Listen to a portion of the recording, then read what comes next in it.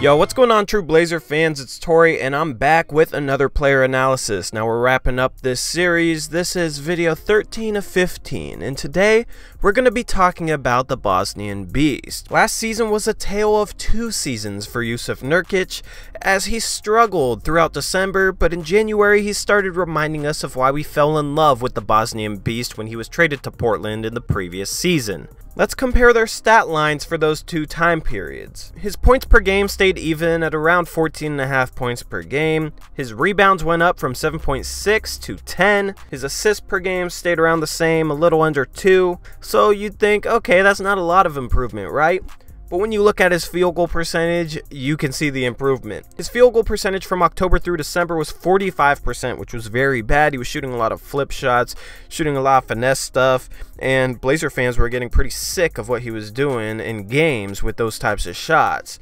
January through April, though, he almost shot 55% from the field, which was a huge improvement, and it made him a somewhat reliable offensive option. That should be Jusuf Nurkic's goal this season, to shoot 55%, because that would mean he's finally an efficient offensive player. And he's shown that he can do it over a 47 game sample size last season, so there's no reason why he couldn't do it for a whole season. He just has to find that consistency. A lot of it is shot selection, a lot of it is going up strong, but hopefully with him being young, this is something that he will continually improve. When you take his January through April stats and do them per 36 minutes, he averaged over 20 points per game and over 12 rebounds. That's very, very productive on a per minute basis for starting center. And that's just talking about the offensive and rebounding aspects of the game, because his defense is what he's most valuable for when it comes to our Trailblazers. And when he came over here in that Mason Plumlee trade, our defense was in the bottom 10 defenses in the league. It was absolutely awful.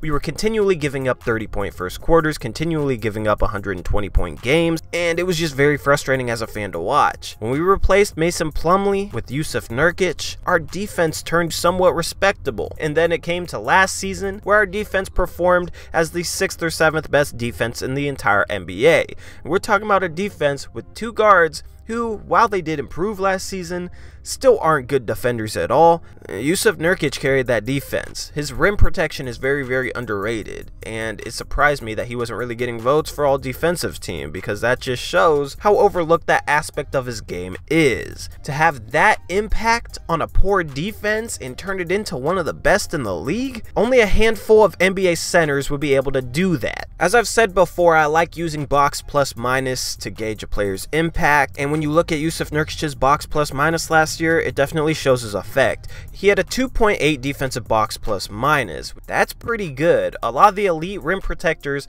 are in that area as well, like Al Horford, Rudy Gobert, and others. While he's not the lengthiest rim protector like Rudy Gobert, and he's not the most athletic rim protector like DeAndre Jordan, Jusuf Nurkic just gets it done with smart defensive play and just knowing where to be and when to jump to try and block shots. He's also not a guy that really goes out of his way to try and block a shot, as he's happy just making what would be an easy layup into a much more difficult one for the opposition. A true rim protector knows when to try and swat the ball out of bounds and knows when they should just try and contest and make the shot as difficult as possible, and Jusuf Nurkic seems to have that balance. And that defensive decision making is pretty hard to teach, so that he has it at such a young age is promising for his future. Given his size in terms of weight, he is pretty quick off the ground, and he does have a decent second jump, which allows him to protect the rim as well. He's not the quickest by any means, but his agility is somewhat underrated, and it helps him get to spots and be able to jump while on the move. I also think his rim protection helped Dame and CJ improve on the defensive end as well, because they know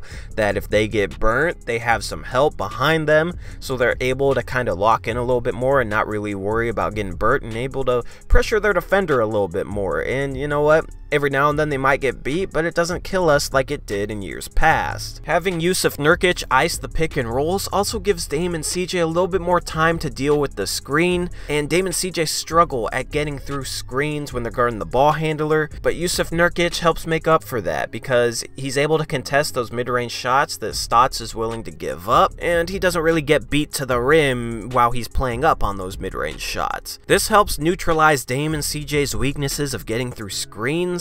Jusuf Nurkic is such an impactful player for our defense that I was willing to give him $16–17 million a year. It surprised me when some Blazer fans were saying I wouldn't give him more than $12 million a year because this is a guy who's still young, still improving, has offensive potential, and his defense is already worthy of a big payday. With all that being said, I was glad that we were able to re-sign him for a 4-year contract for only $12 million a year after giving those awful contracts to Turner and Myers Leonard, and I think Jusuf Nurkic is going to be a serious bargain going forward with that contract. The last part of this video will be talking about how he can improve his offensive game. Now, I do think he has slight potential as a shooter, but I don't really like him shooting mid-range shots. They're not efficient enough. He shoots a lot of very long twos from 16 feet to the three-point line. Obviously not as much as some guards, but that's a shot that you see him shooting around once per game. At that point, I'd rather Jusuf just take a step back and shoot a three-pointer, because shooting a mid-range jumper at 45% is just as bad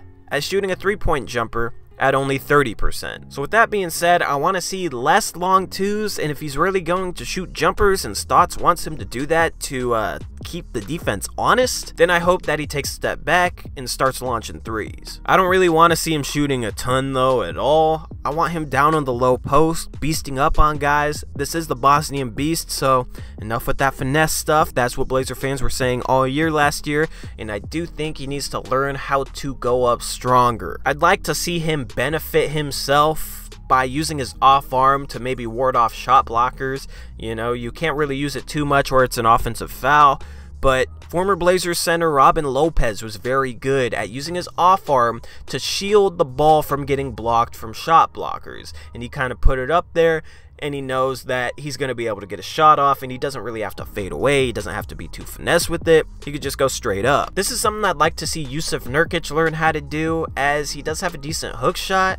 It's just he misses a lot when he has to fade away. He does have a nice floater. I have no problem with that shot. It's a pretty good shot for a center, and he's able to short roll and doesn't really have to get all the way to the rim in order to score. He can pull that floater from 10 to 12 feet. But on the pick and roll, I would like to see him use a jump stop more, you know, maybe a little hop step into a pump fake. This is something I've seen flashes of him doing, but I want to see him kind of get under control and kind of use his footwork and use pump fakes to get defenders out of position, off balance. And if a defender's off balance and Jusuf Nurkic goes to their chest, they're not going to block anything. I think Jusuf is slightly too predictable in his offensive game and the shots he's going to take, especially when he's on the pick and roll. He is able to kind of readjust and hold the ball at different angles to avoid shot blockers, but I would like to see him maybe pump fake a little here and there, maybe make one guy jump so that makes somebody else help and then he can pass out of it. I don't know. I just want to see him play a little bit slower, be a little bit more methodical, because he does have decent footwork.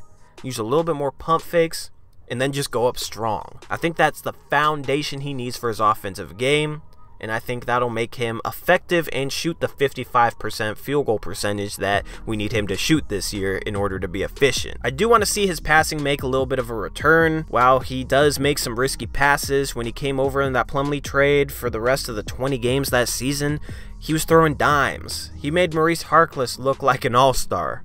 Okay, maybe not quite like an all-star, but he and Maurice Harkless had a connection that was very fun to watch. Maurice Harkless is a very good cutter, and when you had Jusuf Nurkic working in the high post like Mason Plumlee did, he was pretty effective at finding cutters, finding shooters, and I do think we need more ball movement. I do think we need more player movement, and I think that can start with Jusuf Nurkic having the ball in the high post a little bit more, looking to make plays. With all that being said, I do hope that he's able to finally put together a full season that we expect from him. 15 points per game, 10 rebounds, and 55% field goal shooting to go along with his elite defense. That'd be a very, very good center, and that could propel us into another third seed. Anyway, true Blazer fans, let me know what you guys think about Jusuf Nurkic. Let me know if I missed on anything on his game that I should have talked about, and let me know what your opinions are on the Bosnian Beast. Saturday, I will have a day after recap for that game. I will be doing that the day after every game, so you guys want to stay tuned for that. Anyway, this has been Torey. I hope you guys have an amazing weekend ahead. Peace out. Go Blazers.